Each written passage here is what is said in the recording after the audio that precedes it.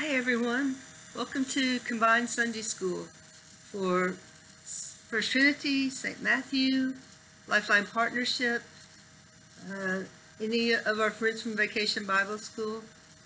All are welcome. I'm Ms. Kimberly. I do the Sunday School for First Trinity and St. Matthew. And I'm also going to be joined by Pastor Suzanne, who leads the Lifeline Partnership, Sunday School, and so many other things. So we're going to start with creating a sacred space, and Pastor Suzanne is going to do that for us. After that, we're going to do the Lord's Prayer. Then we're going to have a Bible story, and we'll also have send you some fun things that you can work on at home.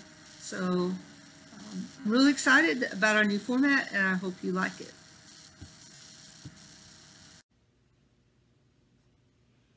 Hi everybody, it's Pastor Suzanne. I'm down here in the First Trinity Fellowship Hall in what we call the Sunday School room. So before, in normal times, you all would come down here on Sunday morning and Miss Kimberly would have a story for you and activities to talk about the story, and she would have questions, and you would all work together to try to figure out what the Bible story means and what it means for you. So we're still going to do that today, except you all are in your own physical space, and we're going to be in our physical space. But we can still all be together in one space by doing what I call making sacred space. So one of the ways that we do that is by lighting a candle. So here's an electronic candle. I'm going to turn it on,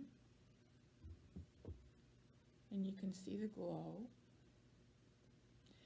And that reminds us that the Holy Spirit is here with us. So we're all together in the same space, even though we're physically apart. And the Holy Spirit will be here with us to help us to listen to the story, to talk about what we think it might mean for us, and then to try to figure out what that means when we walk back out the door. So let's get started. Let us pray. Our Father in heaven, hallowed be your name. Kingdom come, your will be done on earth as in heaven. Give us today our daily bread. Forgive us our sins as we forgive those who sin against us. Save us from the time of trial and deliver us from evil. For the kingdom, the power, and the glory are yours now and forever. Amen. This Sunday, we celebrate All Saints Sunday. It's a day we remember saints. But what is a saint?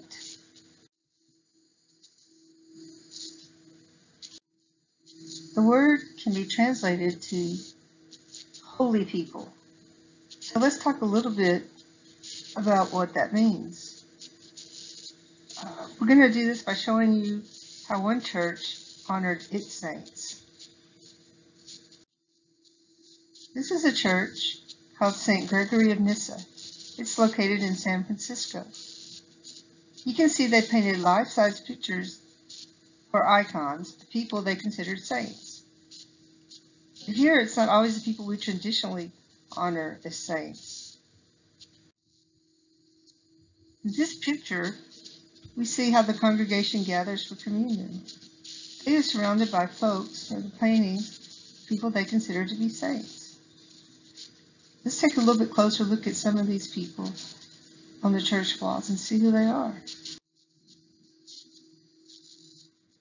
And here's one row.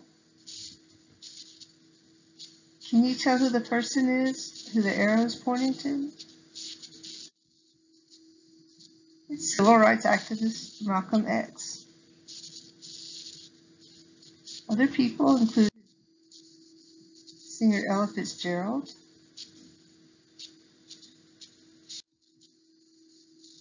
Bishop Desmond Tutu of South Africa, and our very own Martin Luther. One more person, Soldier of Truth, who helped enslaved people in the South escape to their freedom on the Underground Railroad. And she was a slave as a child but escaped, and then became involved in recruiting soldiers for the Union Army, and then eventually helping free slaves. So if we remember that a saint is a holy person, we learn from this that you can be a saint even if you're an ordinary person and a person who is not perfect, just like us. So the community at St. Gregory of Nyssa picked people who are special to them, just like sometimes we call someone a saint because they're special to us. So Martin Luther said we are saint and sinner at the same time, good and bad in each of us. So does God still love us? Well, there's good and bad in each of us. But God does still love us, even though we're not always good. God still thinks of us as holy people.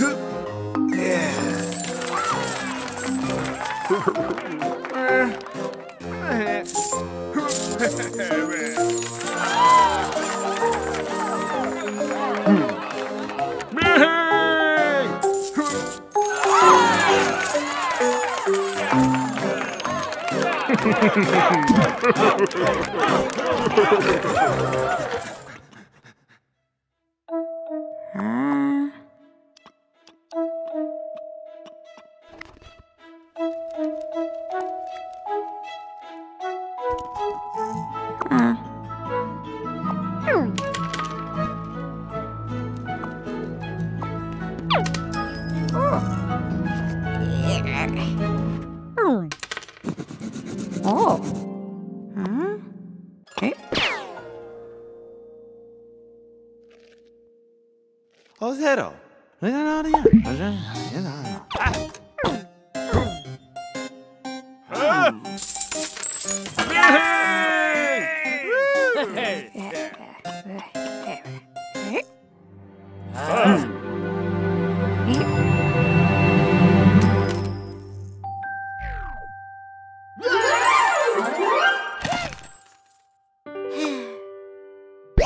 Leopard.